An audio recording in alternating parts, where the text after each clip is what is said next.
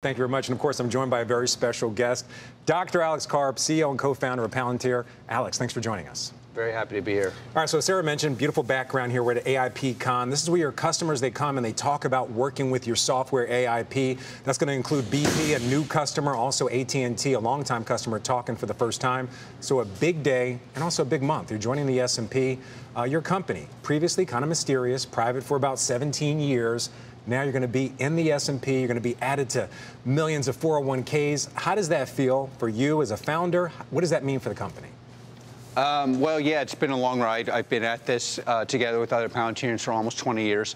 And, you know, we believed that we could build a company that would make America and its allies stronger, better, more intelligent, more agile, wealthier.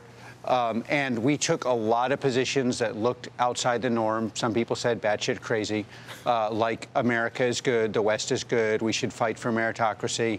We can make industry in America dominant, not apologize for being the best and greatest country in the world, our allies around the world. Actually, the most radical thing we ever did was build software that actually was fully aligned with our customers, with our partners, whether they be military or commercial.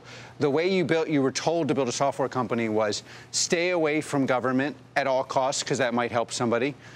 Build software that makes customers feel like they're being pleasured while they're being screwed. We never did that, and we stood by our values, and I'm really proud of Palantirians and our supporters, and it's an incredible ride. Last week, Palantir Technologies made headlines with a groundbreaking event that has caught the attention of investors and analysts alike.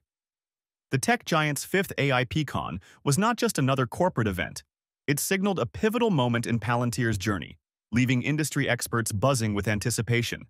With CEO Alex Karp and a host of notable partners in attendance, the conference showcased the immense potential of Palantir's offerings, suggesting that this company might be on the brink of a major breakthrough. Analysts like Mariana Perez Mora of BofA Securities are already singing praises, reinforcing their bullish outlook on the stock. But what exactly happened at AIPCon that has everyone talking? Welcome back, everyone, to Investocracy. You've been on the record that right now only two things matter: chips and ontology. All right, so you don't make chips. What's ontology? You've been out talking about ontology, kind of preaching about it. How does it relate to enterprise customers and the use of AI?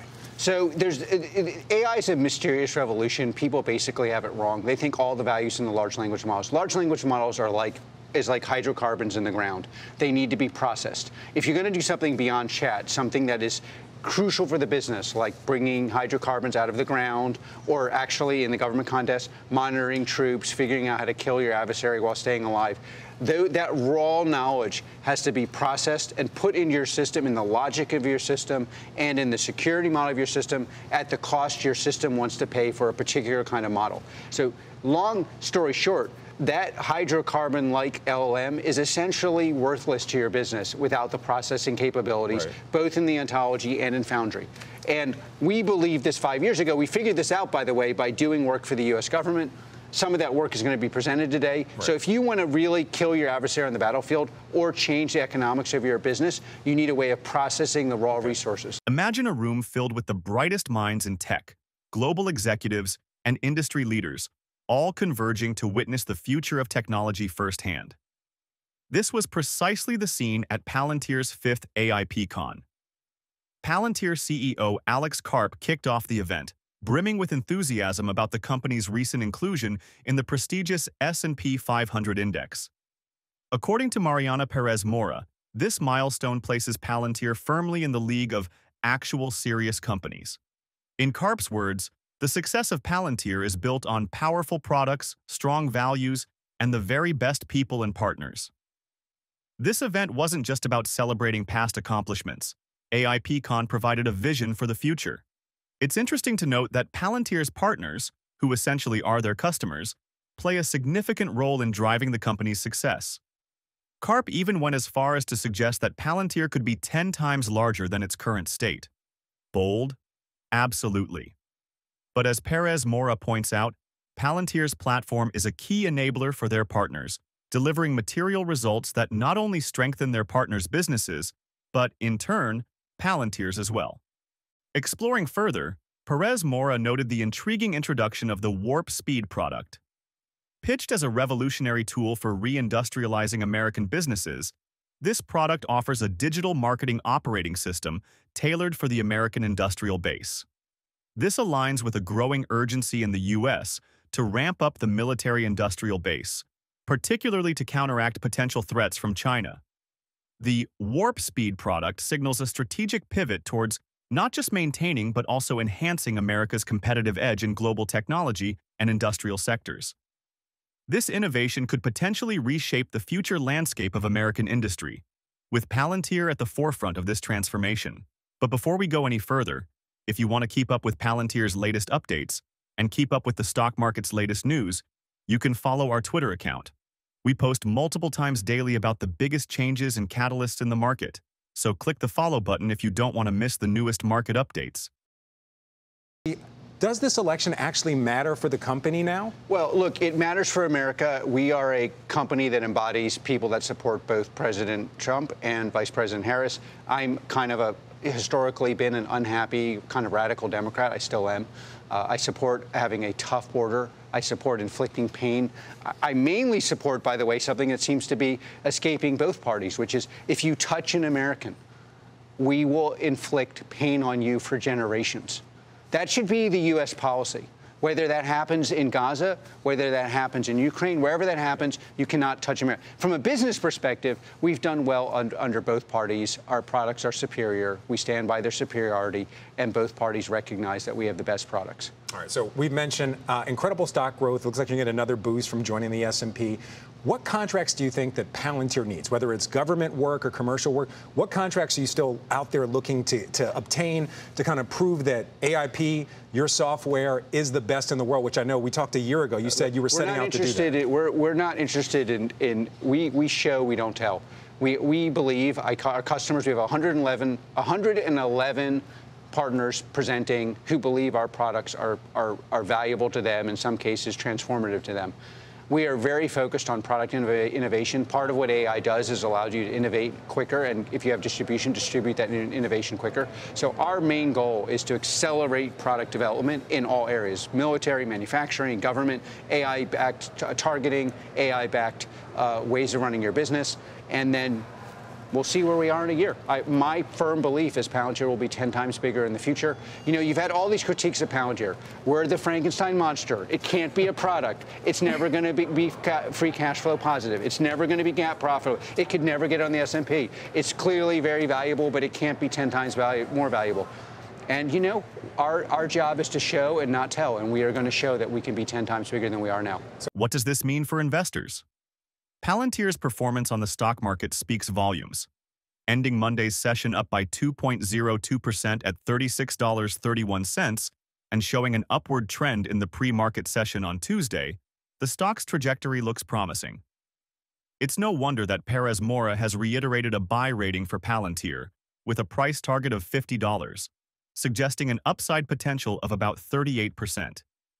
This optimistic forecast by top analysts further validates Palantir's strong market position and future prospects, making it a stock to watch closely in the coming months. Beyond the numbers, investors should consider the qualitative aspects of Palantir's growth. The company's ethos revolves around creating meaningful technological solutions that solve real-world problems. This is not merely about profit margins, but about sustainable, impactful growth. Palantir's technology is not just innovative, it is transformative, addressing some of the most complex challenges across various sectors. This dual approach, balancing financial success with substantial societal contributions, sets Palantir apart from many other tech companies. Additionally, Palantir's robust approach to data security and privacy further fortifies its market stance.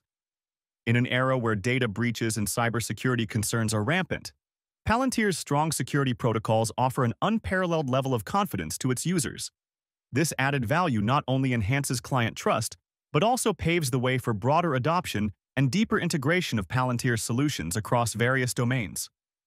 The buzz surrounding the 5th AIPCon is not merely due to hype.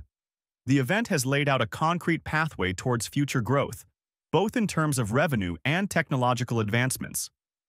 As Palantir continues to forge partnerships and introduce cutting-edge solutions, it aligns itself seamlessly with the demands of the digital transformation era. The strategic initiatives discussed and the enthusiastic response from both partners and investors underscore the company's potential to redefine industry standards. But before going any further, if you made it this far into the video, thank you.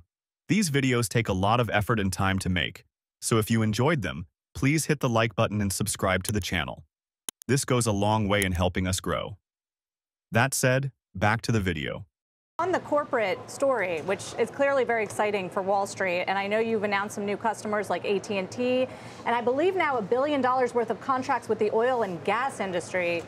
So Alex, my question is, I think of Palantir and I think of AI warfare and being able to target your enemies. What are you doing for an AT&T? What are you doing for a gas company that is built on the strength and the business that you have in the federal government? Well, the products are different, but the baseline way in which you build software, meaning building software that is fully aligned for a complicated customer. So if you take oil and gas or you take AT&T, these are companies with massive investments in architecture. You have to build on top of that, and you have to be able to use algorithms. For example, in the telecommunications, where do you put the wires? What is the most efficient way of having the customer connect to you? How do you do preventive maintenance on the wires? How do you do preventive maintenance on the infrastructure you're building? How do you do the capital allocation so that you can maximize it? These are actually life and death issues for the enterprise, because if you mess that up, you mess up your margins, you mess up the quality of your revenue, and you get disrupted by other competitors.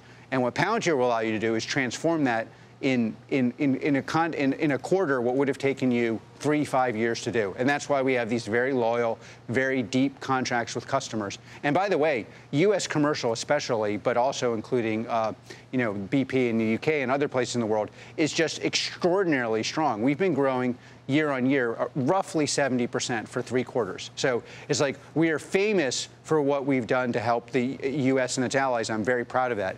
But the unknown, somewhat public secret of Palantir is we're just crushing it in U.S. commercial. And that's really important. It's important for America, it's important for Palantir. If you've been on the fence about investing in Palantir, now might be the time to make your move. With a diverse portfolio that spans commercial businesses, hospitals, and government customers, Palantir is proving to be an indispensable tool for various industries. The current stock performance and analyst forecasts only add to the compelling narrative of growth and potential. Palantir's current position at $36.31, coupled with bullish predictions and a solid lineup of endorsements, makes it clear this is a stock worth watching. As we see innovations like the Warp Speed product taking flight, the future looks not just bright, but dazzling. For those considering diversifying their investment portfolios, Palantir presents a promising opportunity that's hard to ignore. The convergence of technology and real-world applicability demonstrates Palantir's capacity to drive significant advancements for their partners and, ultimately, their investors. The opportunity to be part of a transformative journey is just one of the many reasons to consider investing in Palantir now. The company is not only poised for substantial financial growth, but also for societal impact, making it a holistic investment choice. As Palantir continues to innovate and lead, we can expect new heights in their achievements, both in stock performance and technological advancements. What are your thoughts on Palantir's potential? We'd love to hear your opinions. Let's keep the conversation going, and don't miss out on what could be one of the most exciting investment opportunities of the year. And finally, if you would like to know what companies like Palantir have been up to these past few days, go ahead and click on the next video on your screen.